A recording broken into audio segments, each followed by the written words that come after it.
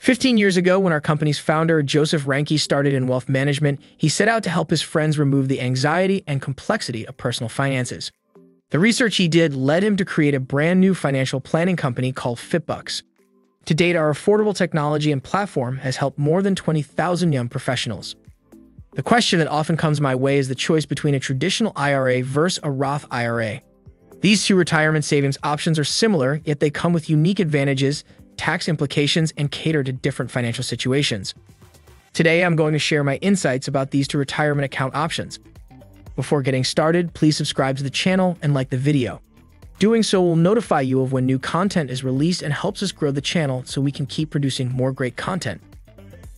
First, let's dive into what a traditional IRA is. It's a type of retirement savings account that allows for tax-deductible contributions in the year made, subject to your income and participation in an employer's retirement plan. The assets in the account grow tax-deferred, meaning you won't pay taxes on earnings until you withdraw funds. For example, if you make $70,000 a year and contribute $5,000 to a traditional IRA, then you will only pay taxes on $65,000 of income in the current tax year.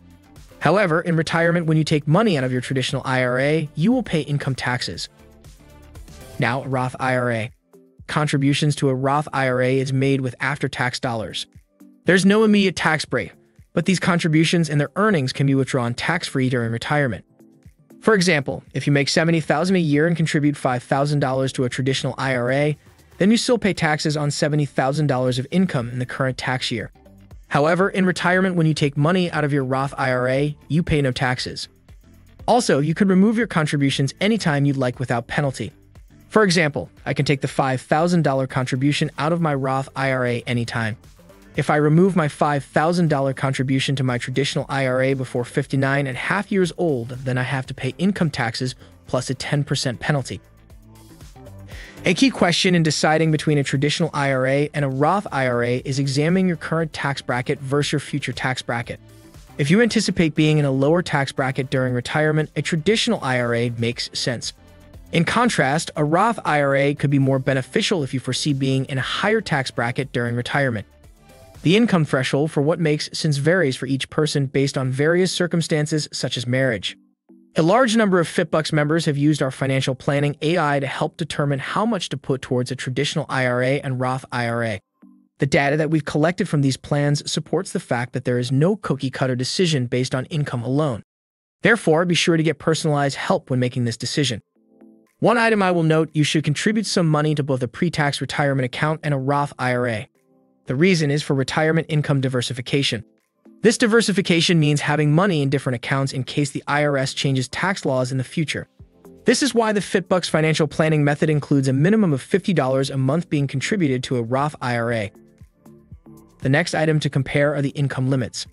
A traditional IRA does not have any income limitations for eligibility, but a Roth IRA does. For instance, in 2024, a single filer can make a full contribution to a Roth IRA if the adjusted gross income is less than $161,000. However, even if you make more money than that, you can still contribute to a Roth IRA through a process known as a backdoor Roth IRA. Next up, let's consider two scenarios that our FitBucks members have encountered. We have James, a 32-year-old member in the highest tax bracket, earning over $250,000 annually. Anticipating significant income post-retirement, he chooses a Roth IRA. However, he is over the income limit for making a direct contribution to a Roth IRA. Therefore, he takes advantage of doing a backdoor Roth IRA. Next, we have Sarah. She is a 25-year-old member of FitBucks earning $70,000 per year. She expects her income to be moderate to low in retirement, plus a tax break today helps her. Therefore, Sarah chooses a traditional IRA, which allows her to reduce her taxes today and pay minimal taxes in retirement because she anticipates having moderate to low income when she gets there. Keep in mind that personal finance is highly individualized, and what works for one person may not work for another. That's where our expertise at FitBucks comes in. We believe in streamlining personal finance with tools and advocacy to reduce the anxiety associated with it. And there you have it, a walkthrough of traditional and Roth IRA. Remember, we at FitBucks are here to guide you through the complexities of retirement planning. Together, we can plan for your future. Feel free to reach out to us at any time for further assistance.